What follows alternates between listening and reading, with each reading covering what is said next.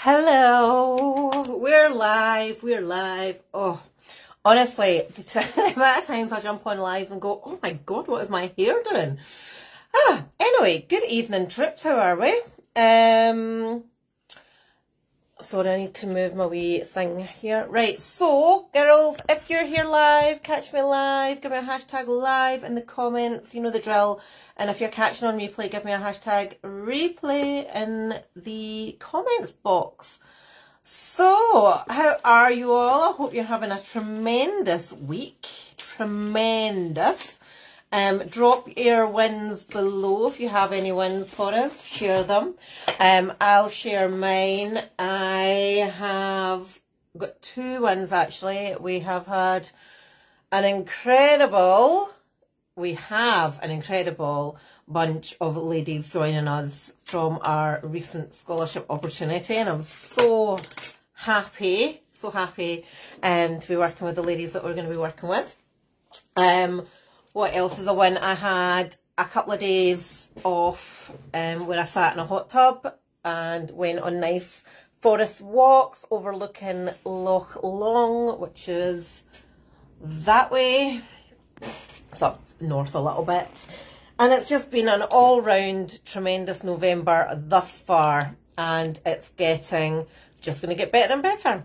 And tonight, Clara very kindly shared with you all, I'm doing my first foray into a bigger life coaching practice tonight in our EMW client group tonight. So I'm very much excited for that.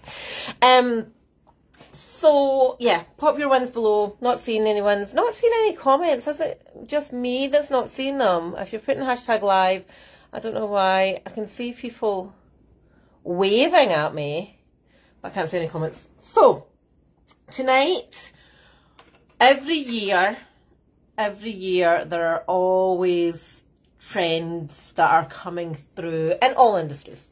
It's not just our industry, but in all industries.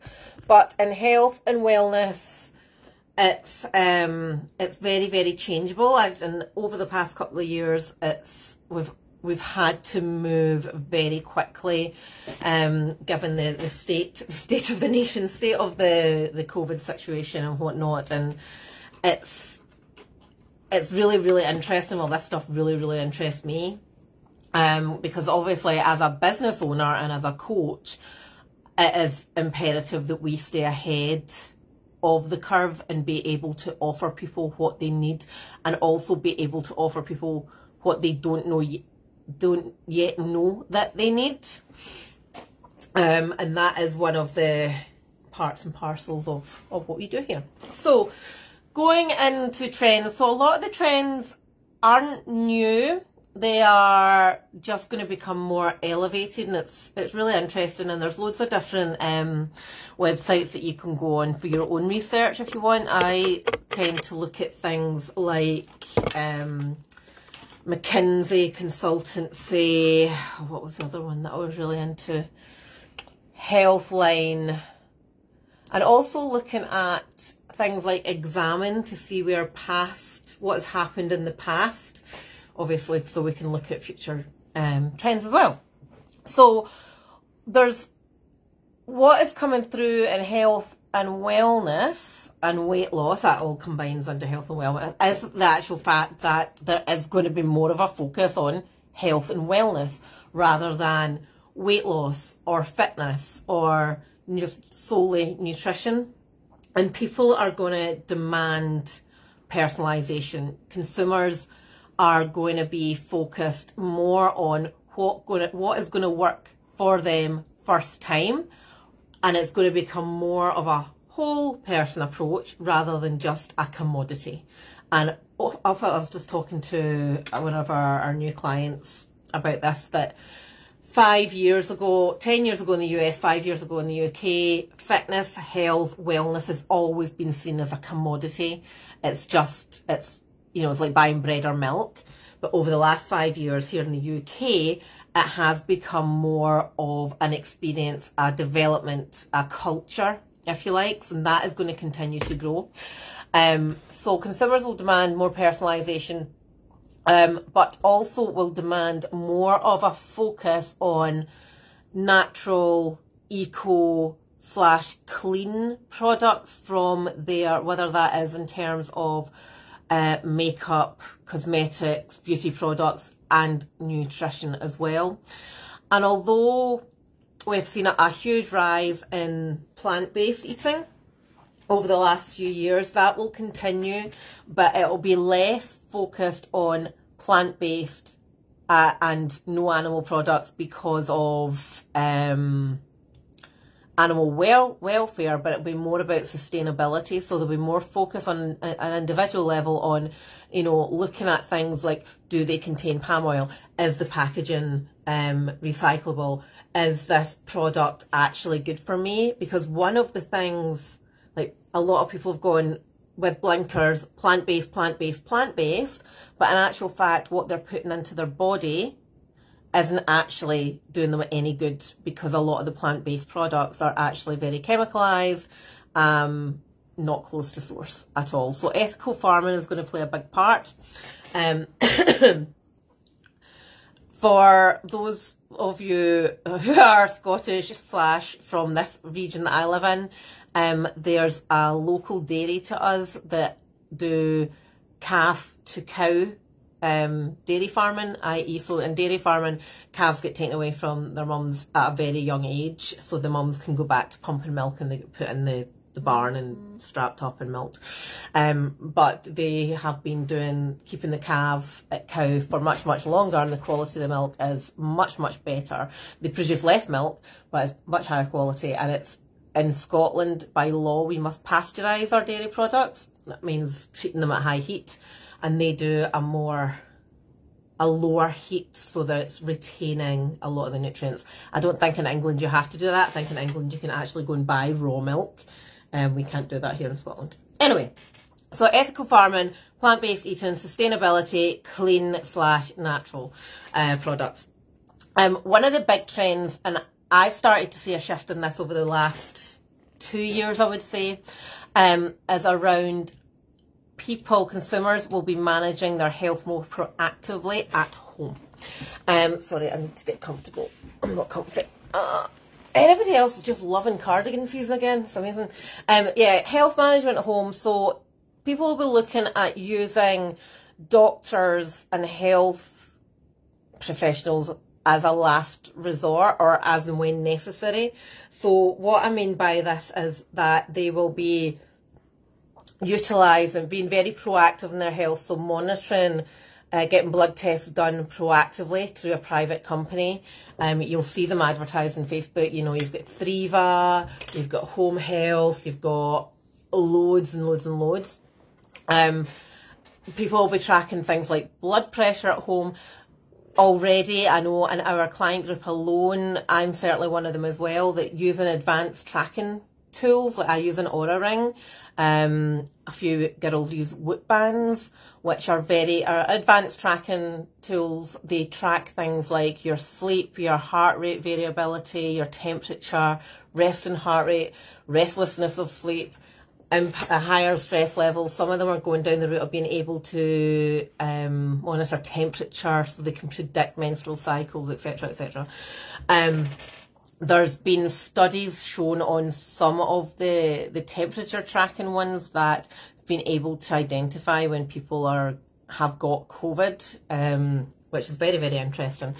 But that means that we're going to be more aware of our overall health factors at all times, and start getting a little bit more educated around our own health. Now, this is very different from being a Google doctor and typing in your symptoms to Google and going, right, that's it, I've got this. You know, it is going to be very personalised. And it means there's a lot of organisations. So if you work in the private sector, a lot of you probably have private health insurance. And one of the trends is that is going to be more, you see quite a lot with Vitality. They are very proactive on health, so you know, going for checks, going for annual blood tests and whatnot. And if you are being very proactive, you get discounts on your life insurance or your critical illness. So people in industry, if you have got private health insurance, have a look at your provider and what are they doing. And some actually give you rewards and added incentives like additional payments to other things and stuff like that. So have a wee look, and that is certainly one of the big trends. It's also, when we are looking at female health in particular, being able to manage our own health and awareness around our bodies and our hormones is going to be a much bigger focus now already. This year, I think a lot of us have been, has seen a lot in the media about menopause, perimenopause, and the things that employers can do, the things that we can do to help ourselves. And that is going to continue. But there is going to be a bigger focus on recovery as a bucket for women. And that means we will be paying closer attention to our cycles, to sorry, I don't like to use symptoms as perimenopause because it's not an illness, but effects of perimenopause on us. And that means we have to look at overall picture of recovery, and that means looking at things like our sleep quality, our sleep quantity, our heart rate under rest, our heart rate under stress, our overall readiness. And that's going to start becoming as important as volume of steps or things like calories burned. So they're very normal things to see on a Garmin or a Fitbit or something like that, but we will be paying more attention to our hormone cycles. Longer term, these bad boys here, this Oura Ring, Whoop Band, there's also a big marketplace in things for your mattress, so they can keep you cool, but it also has sensors in to manage your sleep and to tell and give you a report of the day saying, oh, you were rolling about your bed between 1 and 2 and you were sweaty and you were warm and and it adjusts everything, your temperature, etc., for what you specifically need. But over the longer term, probably not this year, but your trackers, your mattress sensors, they're going to talk to your programming. So say you have a Peloton, for example, they're going to talk to your Peloton and tell you what your training needs are for that day. I can't show you what this does, but on mine, and when I open up in the morning, it says, right, this was your day yesterday, this is your sleep. So today we recommend that you can either, you can push the intensity of your workout, or you should dial it back a little bit and have a rest day. And it is really, really interesting. They're going to become the norm. In terms of, excuse me, looking at things like how do people do things, so digital coaching, online, etc., is going to continue to grow. It has blown up exponentially over the last 2 years for obvious reasons, and it is going to be to the detriment of coaching in physical locations. Now, gyms as an entity, they're still going to be there. They absolutely are. We're likely going to see less global gyms, so less things like your pure gym, like your gym group, but we will see more personalised, maybe PT studios or small group training areas, more personalised and exclusive offerings that maybe cost a little bit more than your $16.99 a month, but they are going to be given solutions that are designed for the individual, which plays back into the consumers will demand personalisation trend. Obviously, there is still going to be a requirement for budget gyms, for global gyms, budget gyms, absolutely. They're not going to go away, but they are going to become less of the norm. But people will be, and there still will be a requirement for in-person personal trainers, but it's going to be easier and more accessible to have your coaching handled by somebody that is not in your physical location, just purely because of that ease of use and the flexibility. Trying to get, everybody wants a PT at 6 o'clock in the morning or at 5 o'clock at night, and there is so many hours in the day. Both myself and, I'm just thinking, Kat know this, that we've got to have, these time slots get taken really quickly, and then there's no availability for the rest of the day. So that's where the online piece comes in. Coaching in terms of, so not just in fat loss or fitness, but if we think higher level than that, overall health coaching, self-development coaching, mindset coaching. This is going to become the norm.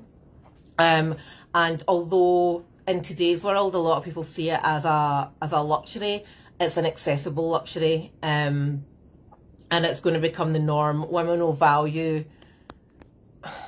more quality time for themselves, or quality time with their family, or quality time with their friends. So they will look to use specialists to take away, you know, how do I do this type queries. And that doesn't just mean in that health development mindset space, it means in the home as well. So things like having somebody to come in and help with ironing, or help with the cleaning, or, you know, wash the curtains, all the things that take up time, and it's not fun time that when we do it, you know, who actually, look, I know there's some weirdos out there that love housework, weirdos. I don't, and I would much rather use that time to do something more productive, and that's where people are going to start valuing their own time much, much, much more, rather being there for everybody all the time. One thing that I did notice, and I actually noticed this on 3 weeks ago, was it? 3 weeks, when I did the deep dive into diets, about things like Weight Watchers, Slim World, Cambridge. Their numbers are, they're not declining massively, you know, well, they are declining, but across the world they still have a presence, but women will slowly move away from them because at the moment they need to adapt to the future as well. There's less focus on sustainability, there's less focus on permanency, so people are going down that we demand personalisation. They want specialised solutions that focus on them as an individual, not just this one problem. And that means looking at things like mindfulness. It means looking at things like recovery, like we talked about before, with looking at ovarian cycles and hormonal changes, looking at weight, looking at esteem, and looking at long-term health, with the goal being to find lasting success. Even I'm hearing it through the calls that we're having of people going, oh, I've done Slim World, I've done Weight Watchers, and I'm still back in a worse position from where I started. And people want more. People demand more. And that's the way that the industry is going. So it's all very interesting. I am completely in love with the technology aspect. I love it so much. And I wish I could show you the dashboard that I have for this, because I used to wear a Whoop band and it told me everything and more, and it was almost too much information that it completely overwhelmed me. So I moved into an Oura Ring because it tracks steps as well, and I'm a step junkie. So anyway, that is our trends for 2022. So what are your thoughts? Pop your comments below. Let me see if I can pull up. I don't know if you heard my belly rumbling there, that was loud. I'm just pulling up and see what the comments and questions are, because I can't see any on my phone. And I decided to use my phone today because everybody was complaining that it was really glitchy on my laptop. Oh, fabulous. Oh, Sandra, hi darling. Fab. Okay, it says 16 comments, but I can only see 4. So I'm just assuming that everybody's happy and having good days. So yeah, so if you do have any questions on any of this, it is, you know, this is all trends. Some of this stuff is in the here and now, you know, the personalisation, absolutely. The tracking, absolutely. It's just becoming, it's going to be more and more and more the norm, which is awesome. Absolutely awesome. So, my lovelies, any questions at all? Any statements? Any joyousness? I'm looking, I'm cooking around my screen to see the other screen, which is where my laptop is. Okay, so I am going to finish up just now the rest of this week. Oh, this week. So tonight I am life coaching extraordinaire in our client group. Tomorrow, Clara and I are doing a delayed Ask Us Anything at 1:20. If you are around, try and make it. We're just going to be sitting on Facebook Live. Well, we'll be in Zoom, but we'll be streaming live into the group. So any questions at all, it doesn't matter how daft it might seem or how silly or anything at all, any questions. I'm particularly open to mascara, eyeliner, and Clara's very good with skincare questions. I'm not so good at skincare. And then on Friday, Clara and I are catching up for a bit of a business session overview on Friday lunchtime too. So it's all go. But yes, here for you. If you have anything at all, you can ask us. Yay, Sandra's going to join us. Bring the puppy. He's probably not that little anymore, Sandra. So I'm going to love you all and I'm going to leave you all. And I want to really thank every single person who read the post about the scholarship, who submitted their information. I don't say application, but submitted their stuff. Sounds bad. For our scholarship. It's been hugely inspiring. I've been so motivated, and it's just so lovely to be able to help people that might not have been able to come in and join us. And it's just amazing. I love it so much. Oh, thank you, Claire. Claire has shared a photo of the Aura ring. I'm not on commission for the Aura ring. Like, there is no affiliate. There probably is an affiliate link. But it's certainly, I think I've had them all. Fitbits, Garmin's, Whoop bands, and this is the one that I have stuck with because I remember I have a wee charging port that sits next to my desk. So I can charge it. It only takes half an hour to fully charge, and I don't just leave it in a drawer. All right, my darlings. Tonight, what's for dinner tonight? Savoury mints from the original Team EMW recipe pack. It's very tasty. Very tasty, although I think I probably have adapted the ingredients slightly from when I wrote it down in the recipe pack. Right. Take care, my darlings. I will see you all tomorrow at 1:20 for Ask Us Anything. Ask us questions. Anything goes. It's going to be fun. It's going to be educational and inspirational. There we go. That's my tagline for tomorrow. Right. Love you all dearly. Thank you for joining me tonight, and speak to you all soon.